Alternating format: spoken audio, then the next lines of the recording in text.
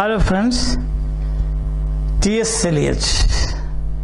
As a critic, he is rebellious. As a poet, he is revolutionary. I think that you will agree with me.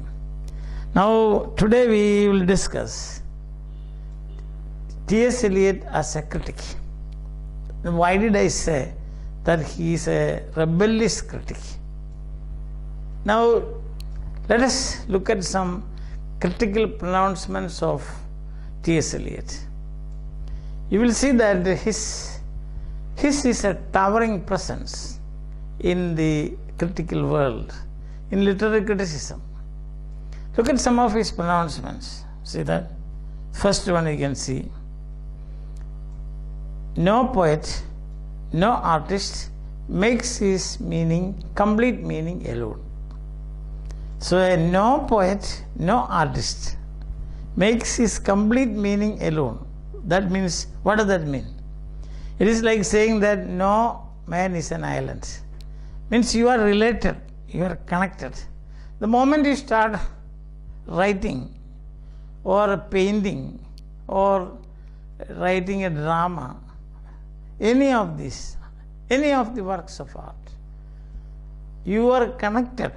That is what he says. You cannot make meaning in a vacuum. You are surrounded by. You have to be within an environment. Without that, you cannot make meaning. More of this we will see later. A second one you can see. What is the second one? It is about criticism. How should criticism be, or where should criticism be directed? Honest criticism and sensitive appreciations are not directed upon the poet, but upon the poetry. First time we are hearing this. That's what I said. He is unhappy with the existing situation. That's what I said, he is rebellious. When a person is unhappy, he wants to change the situation.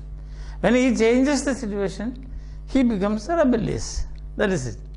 So, till then, the attention of the critic was directed to the poet or the artist, not his work of art.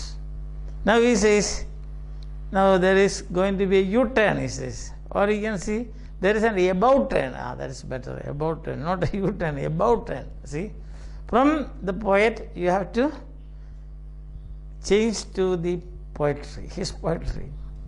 Another interesting thing is his definition of tradition. And this essay is about tradition and individual talent. We are going to talk about that. And this was published, as you know, in 1919, first in Egoist, and then it was included in the Sacred Wood collection of essays on poetry and criticism. Now, as you can see, this essay, it really caused heartburns in some. In some people, it was as if they were waiting for it. It's a great change in them. I say, coming back to this tradition, that is the word, no, tradition.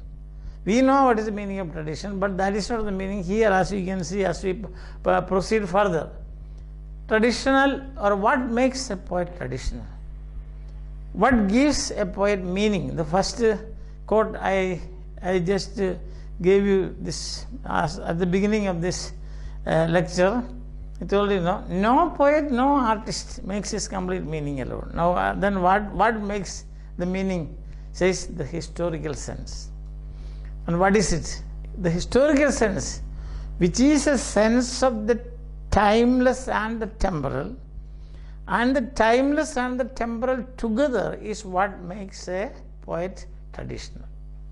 That's very interesting. The past tense and the present tense or present continuous should run together. Or there is a happy confluence of, a smooth confluence of the past and the present. Or you can say a happy meeting between, so to say, the tradition, the existing and the new. So that is what makes historical sense. So remember, historical facts are not historical sense. You can go on studying historical facts. You need not get the historical sense. An example I would like to tell, I will give you is an orange. You can go on studying orange, fruits, its different parts, etc., how it is produced, how it is cultivated, all this. But you will not get the sense, orange sense. When will you get the orange sense? When you start eating it. See that? So history, fact, collection of historical facts will not make you or give you historical sense. But historical sense is something when you, it's very abstract, but we will see a concrete example soon. Something that should get into your blood and in your veins. Only then the poet becomes a historical. Understand? See, let's take another one. All these I am just, all these quotes I am giving you, just to show you how rebellious T.S.Eliot was in his approach to literary criticism. Now let us see another one. That is the relationship between the past and the present, or the timeless and the temporal. What does he say? He says, the past is altered by the present as much as the present is directed by the past. There are two keywords. One is alteration, the other is direction. What gives alteration? Past can be altered. Very important sentence, very important statement here. Very, very important. Actually, this is what I must say, the nucleus of this essay. The past is altered by the present as much as the present is directed by the past. So there is that relationship that you should note here. We will further explain this. Now let's say another one. All these statements, what I want to tell you is they are new and path-breaking. Actually, they are revolutionary. They are path-breaking. Or you can say they have got something new. New blood has been injected into this old way of criticism, we can say. Another is about the emotions in poetry. How he makes difference between personal emotion and the art emotion. Says poetry is not an expression of emotion, but an escape from emotion. Because there the distinction is between your personal or the artist's personal problems and emotions and other things like that, and the emotion that is produced or created in the work of art itself. Sometimes I think like that. I would like to share this with you.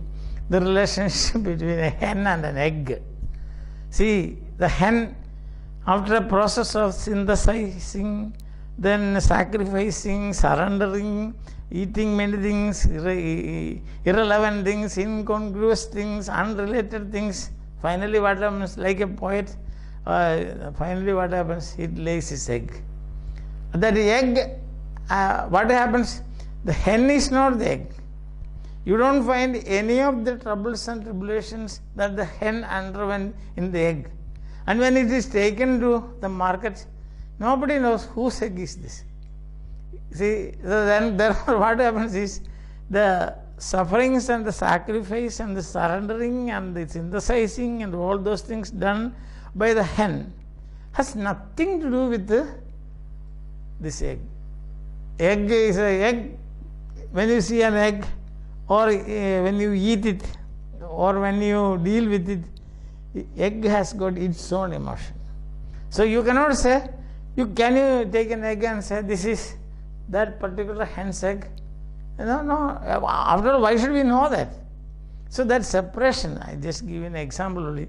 Examples may not always clarify things, but in this case, I wanted to show you that separation. The hen and the egg, the poet and the poem.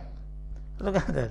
Because synthesizing, etc., as you will see, this is very important as far as the artistic process is concerned. Another statement that T.S.Eliot makes is again very interesting now. It's not expression of personality, but escape from personality. Same thing. Egg and hen. You can see expression. The personality of the hen is not expressed in the egg. Is it? No, nothing at all. No relationship at all in that way. So these are all new ideas, new approaches, new thinking, you can say, as far as literary criticism is concerned. That's what I told you right in the beginning. He is rebellious and he is path-breaking. His statements are conclusive. His statements are final, so to say. His statements are compelling. His statements are authentic. His statements are authoritative. You can see. There is a finality in it. No poet, no artist makes his complete meaning alone. That is final. There is no question of any doubt about that. Right? So exactly like that, all the statements you will find. Present is altered and past, etc., etc. Now, what is after all this essay about? That's what I have been thinking here. In one word, you can sum up. The entire essay, tradition and individual talent, can be summed up in just one word. And what is that word? That is relationship. Relationship. That's all. It deals with this relationship. And all the other ideas around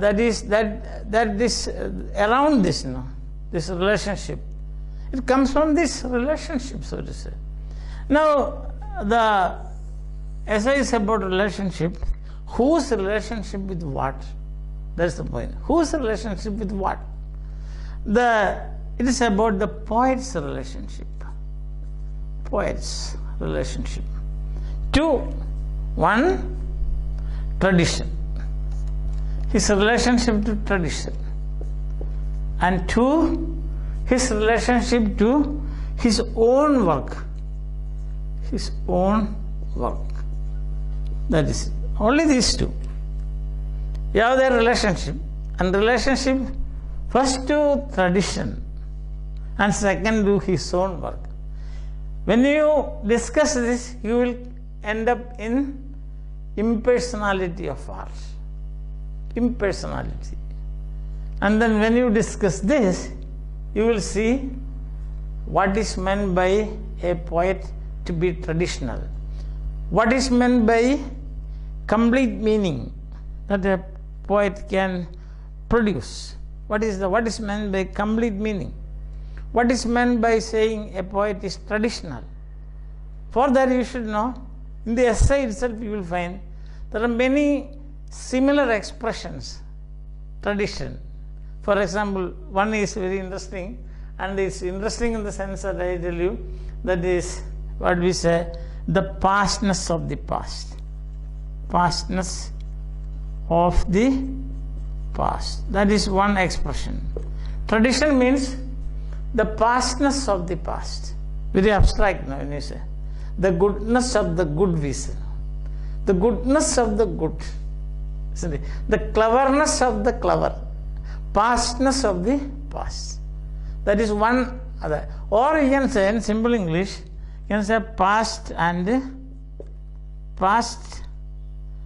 Past and present. Or you can say timeless and the temporal.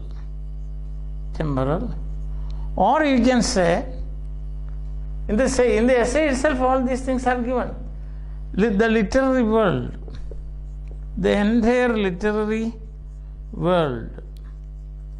Or you can say the existing order, simultaneous, existing order. Yes. Or again, literature from Homer to the present. Homer to present. Again, you can say all the other poems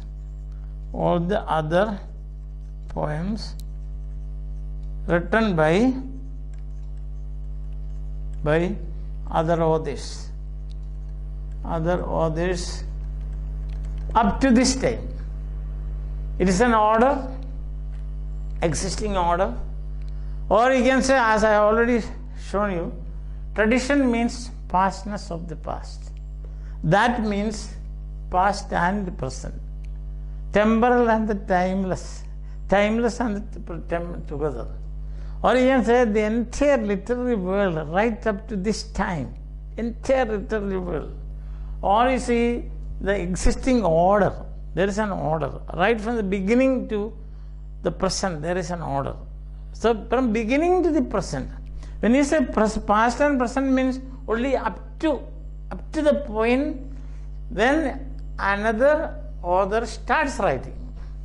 That's the thing. Up to that it is past and present. That is pastness of the past.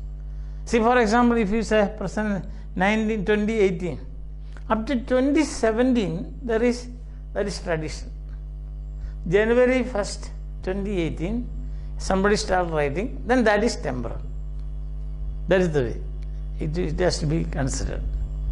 Till 2017, 31st December, it is pastness of the past, or timeless and temporal, or past and present, or all the literary works so far, or the existing order of literature.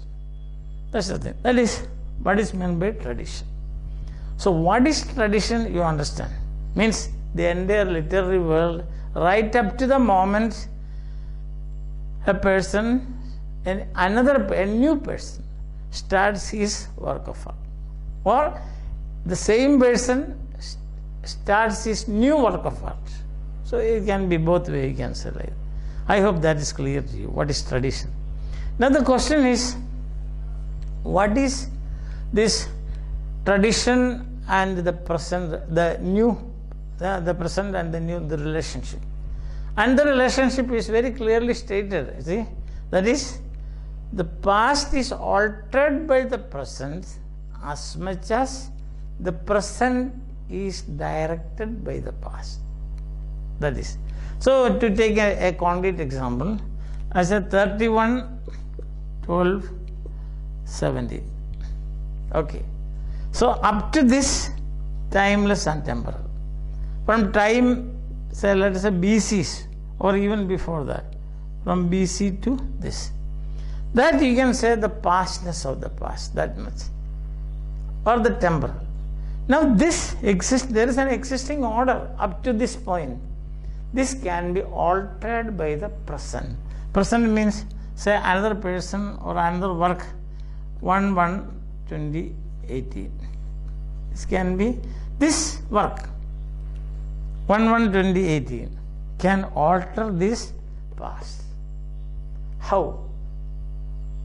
How? I will give an example, a simple example of this. School uniforms, you know.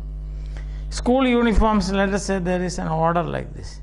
Different schools, different uniforms like this. Then what happens is, you know school uniforms, let's say uniforms of boys, black pants and white shirt, okay. And then you have got an order like that, existing order of uniforms. Or girls, you can see blue skirt and white jacket or blouse, whatever it is. Or you can say red or anything. So there is an order. Color may change, but there is an order.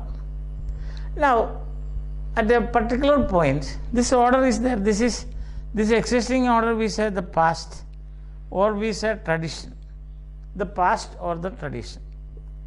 And then here comes another person or another school with a new uniform.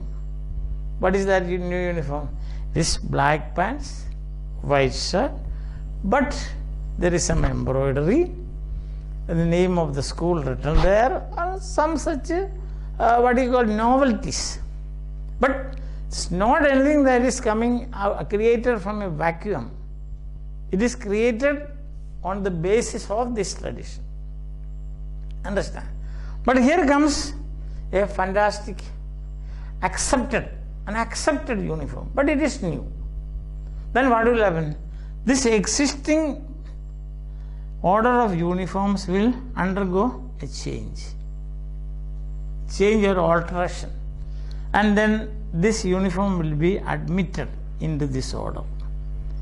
When it is admitted into this order, what happens? The present alters the past. I give an example. Now look, take the example of poetry. You have an order already, existing order of poetry, right from Beowulf onwards, let us say, narrative poetry and all kinds of poetry. Then 1922, up to 1922 is November, isn't it? November. It is existing order. Then the wastelands appears on the scene. The wasteland demands admission to this order, and the wasteland enters into this order, and the past order changes. So the present alters the past. But anybody cannot, a new thing or something very strange cannot. There are some parameters for that. What are the parameters? The parameters for a work of art to change the existing order, T.S.Eliot says in the essay, one, complex. It has to be complex. So, for example, if somebody says, he writes a poem like this, the train goes, the train comes, people enter and get down. There is a crossing accident, many people die. And then the writer of this poem says, this is a fantastic modern poem because it tells about the existential problem of travelers. The train is going and coming, that is symbolic of our going and coming, like that. Nobody is going to consider that as a poem. Why? Because it is not complex. Another point is, there is no concentration. In the essay, T.S.Eliot says, you require immense concentration. Sometimes T.S.Eliot says in the essay, no, the things that you find so ordinary become great poetry in the hands of a poet, or in the mind of the poet becomes a smithy, as James Joyce says, refers to the mind, the artist's mind as a smithy in the portrait of artist as a young man. So the mind of the poet is a smithy, and into that smithy, seemingly or apparently irregular, incongruous, unrelated materials coming. And there is, under immense concentration, there is a process of synthesizing. And out of that, a new work of art is produced. So you need the immense concentration. You need, you can think of, say, if I take the example of wasteland, like a taxi throbbing waiting. You have seen taxi throbbing waiting. But when it comes to that particular place in the poem, it becomes great poetry. That's what T.S.Eliot says about the Othello's remark. When Desdemona's father and his soldiers, they come to attack Othello. Othello says, no, keep up your bright swords, for the dew will rust them. And Eliot says, it's great poetry. Why? In ordinary language, in ordinary situation, it is nothing. But in that particular situation, you should know. You should know the attitude of Barbancio and Othello, the situation there. You know all this, I need not explain that. It becomes great poetry. The same thing, his appreciation of metaphysical poets. There is a sensibility there. Sensibility. So you may think that countries, what kind of comparisons this makes. Many countries, traveling in many countries, and then the metaphysical conceit. Seemingly, outside that poem, outside that work of art, there is no, we must say it is prosaic. But the moment it becomes part of the poem, it becomes great poetry. So here also you can see, what about that archdukes and his cousins sledging we went down in the mountains and talked for, some was surprised us coming out the Strandberg Sea with a shower of rain, and we stopped in the colonnade and went on in sunlight into the Hofgarten. Then comes a German, somebody is speaking Bingar. I am not Russian, I am pure German. Bingar Russian, Stamm aus Deutsch. See, comes then another she says, and we talked for an hour. Then says he and my archdukes and my cousins, when we were staying at my archduke's, my cousins, he took me out on a sled and I was frightened. He said, Mary, hold on tight. What is that? He said, Mary, hold on tight. Outside that particular situation, it's not poetry, but in this particular, that environment of the poetry, it is great poetry. Understand that? So that is what it is. If you say a train comes, that is not poem. You cannot say it is. So if such a new, what you must say, novelty for the sake of novelty, uniqueness for the sake of uniqueness, individuality for the sake of individuality, that will not be accepted in the tradition.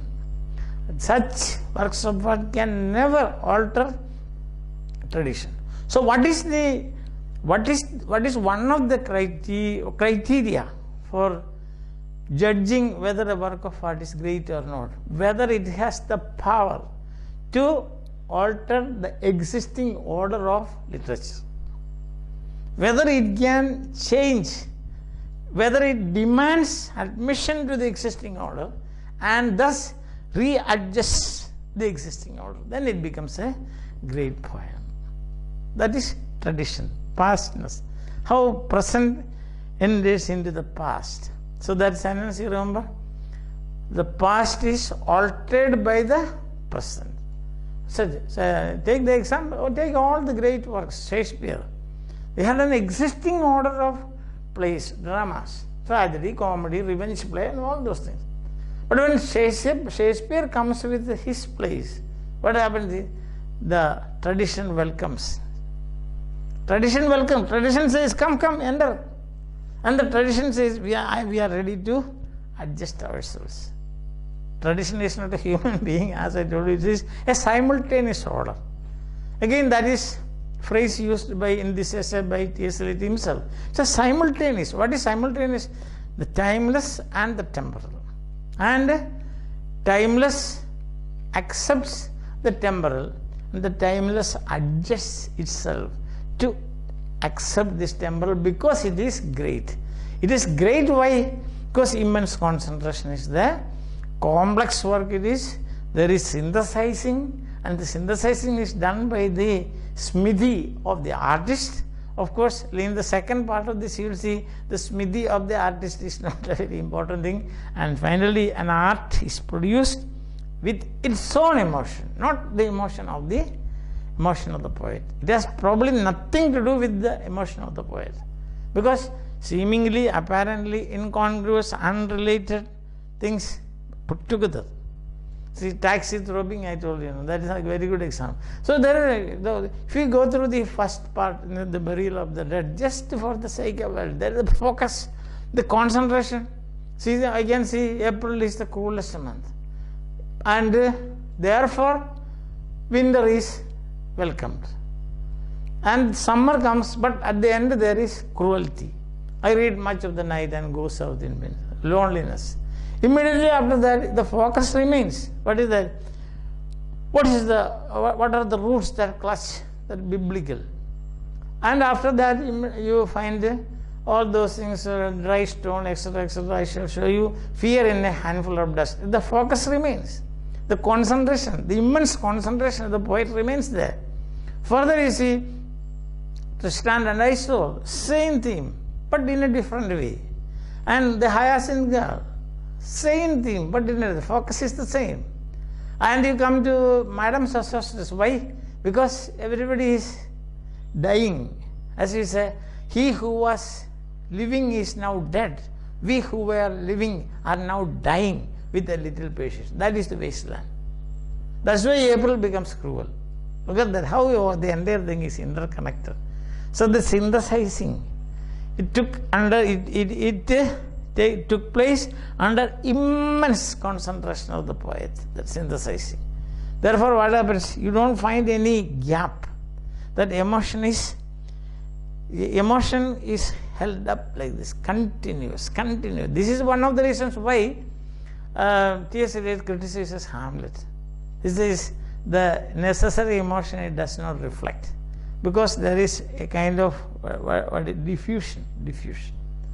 But if you take the wasteland, I am just giving a I have already given 11 lectures on wasteland, but so I don't want to bore you with the repetition of those things, but just going, see what is it, like a grasshopper jumping from frame to frame, you can see that, and immediately after that you get the hyacinth girls, as I told you already, Madam so they are all the people are going there. Again, that focus is the same. April is the cruelest month.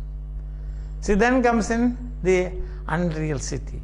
So many I had not thought, death had undone so many. See, and finally the corpse, the buried corpse, that is also in the wasteland situation, it cannot sprout. He's asking the question, no?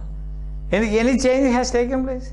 No change has taken place. Because that is what we must say, petrified, anesthetized. The world is anesthetized world of the wasteland. So very clear, that focus. But different frames are there, almost 11 frames in the first section. But all the frames, they are pointing to the same thing. April is the cruelest month. Why? That is great poetry. So what happens is, the present alters the past. You understand that point?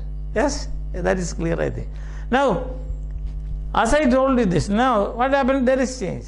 Or you take another example, see, Muslims, like Taj Mahal. So there is an existing order of Muslims. But then what happens? Then comes Taj Mahal. So the order of that stately tombs, Muslims, that is changed and accepts Taj Mahal. So the past is altered by the present.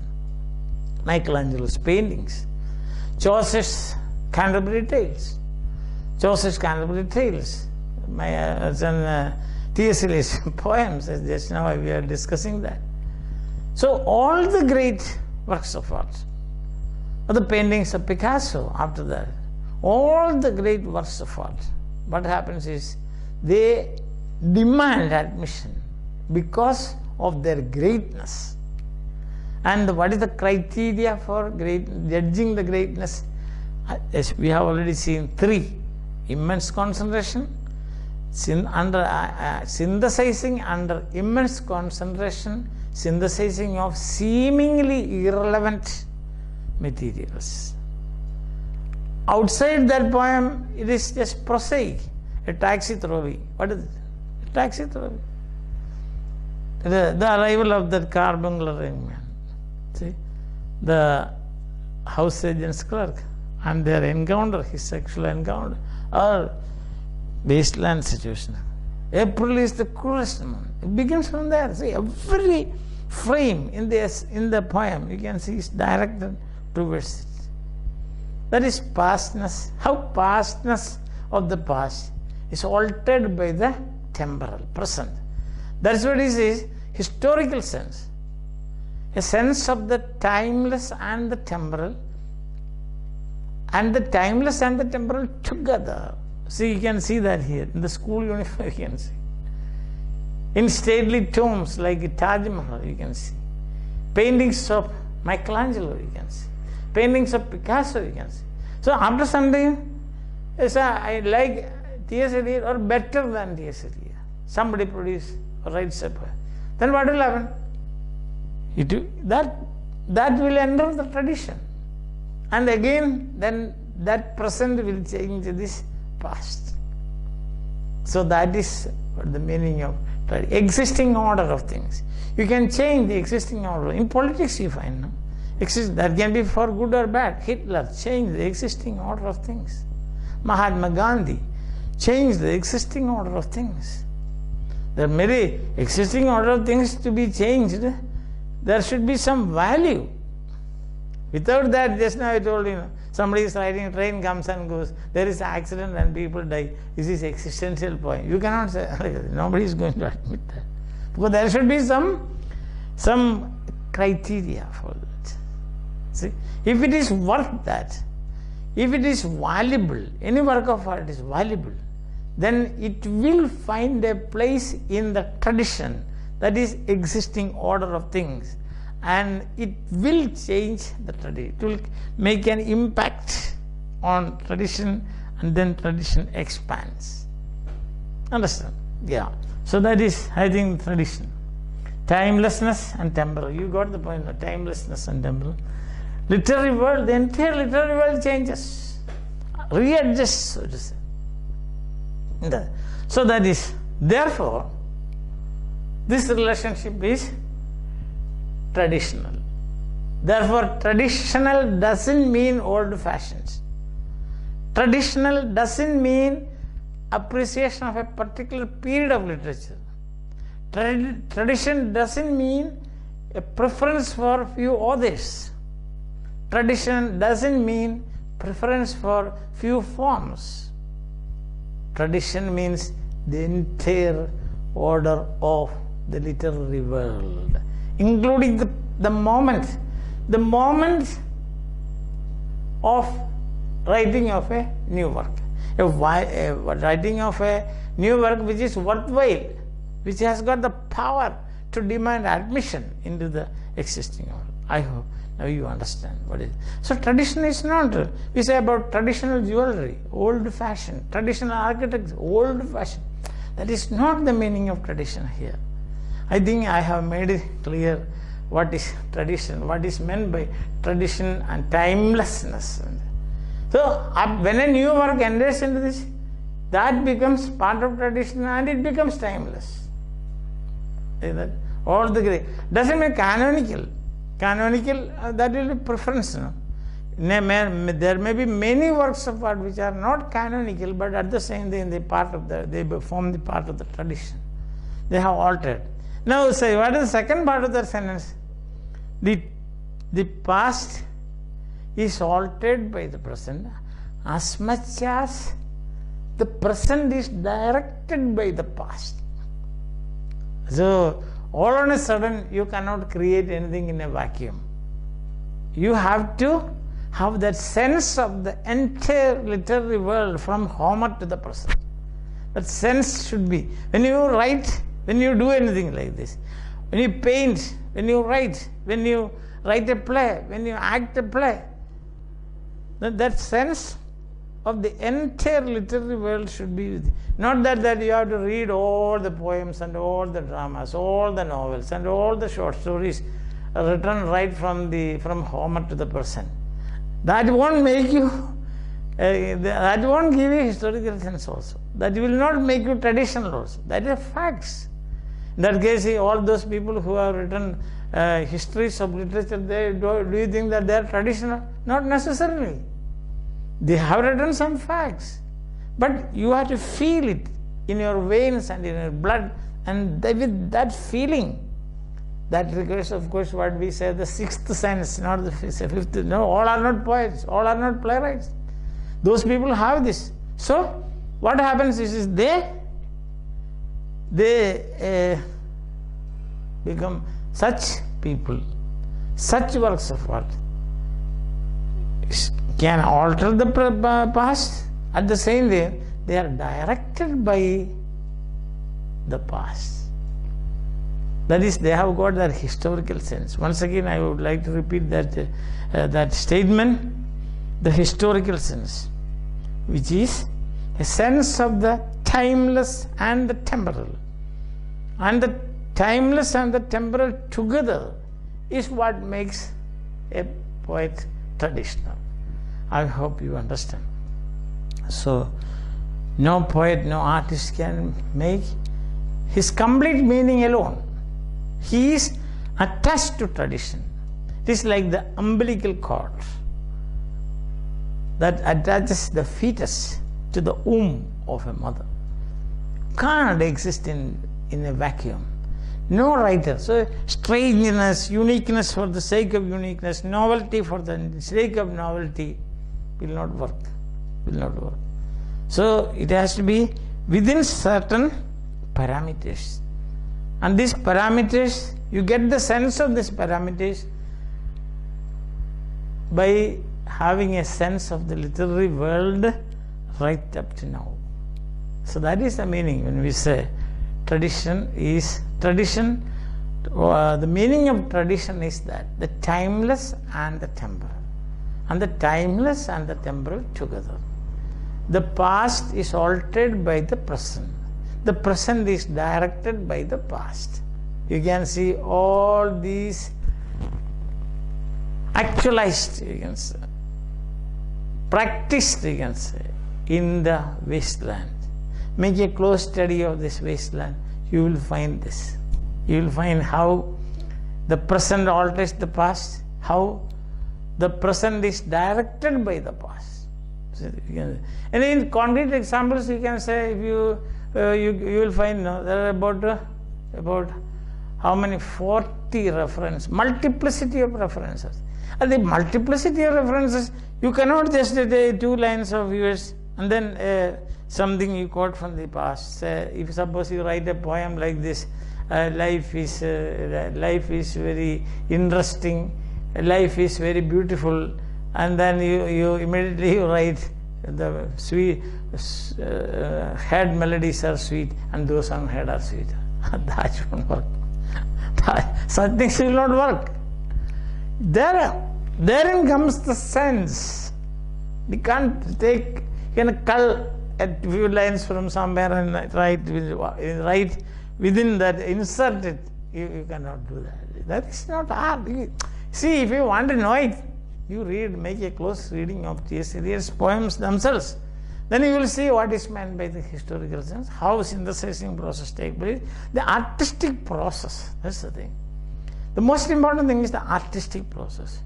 I think I have explained what is meant by tradition, isn't it? So, tradition and the individual talent is about, you can sum up in relationship, nothing more. And many times now he is repeating this. Eliot repeats this now. He says, what is tradition means? It's a pastness of the past.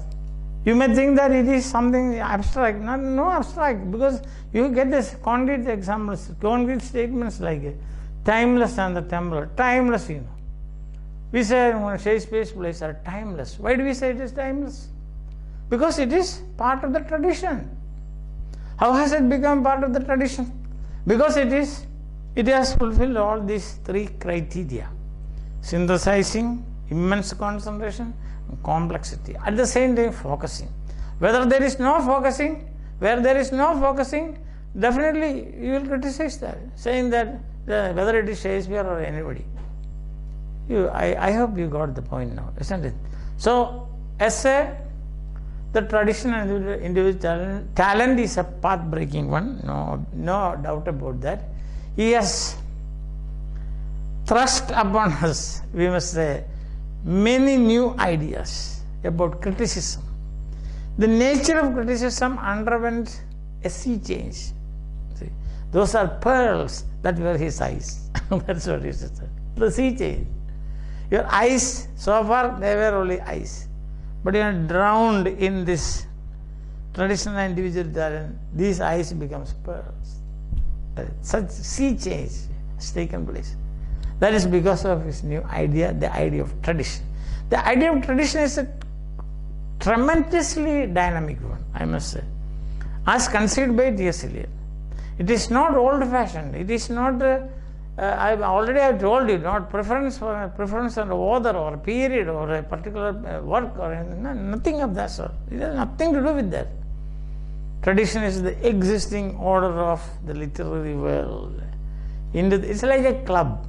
See, you want to enter that club, you have to prove yourself that you have got the qualities of that club.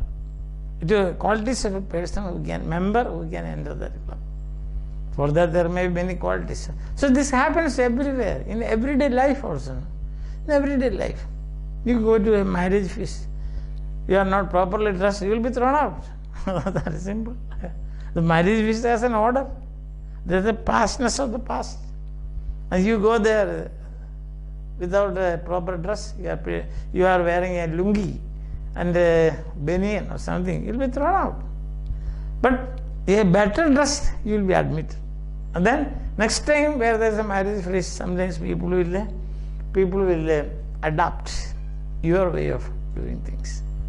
So this tradition, this relationship with the past, individuals in society, in social life, culture, everywhere you find this. But in poetry, of course, this is what tradition is, means the entire literary world.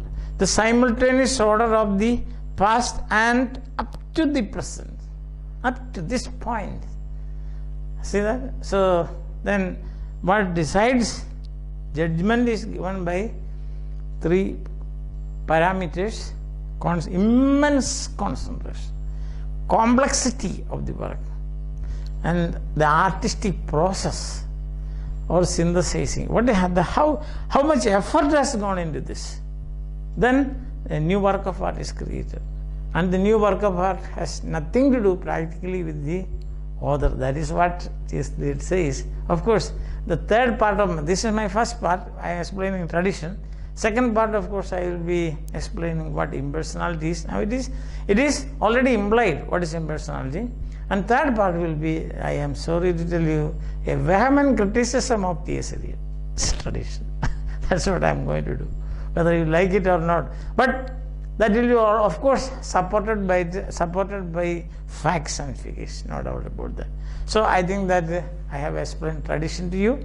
You understood what is meant by pastness of past. Remember, these expressions I have taken from the essay. It's the pastness of the past. Somewhere here and there it is sprinkled, so to say. There's a generous sprinkling like this. What is pastness of the past? Whenever he says, it's a dynamic concept for T.S.Eliot.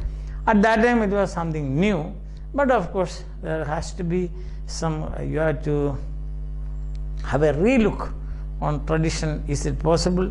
Is such a relationship to the tradition naturally will lead to what is called impersonality, and can we agree with T.S.Eliot in this impersonality concept and tradition, their relationship, etc. That I will analyze in my third lecture.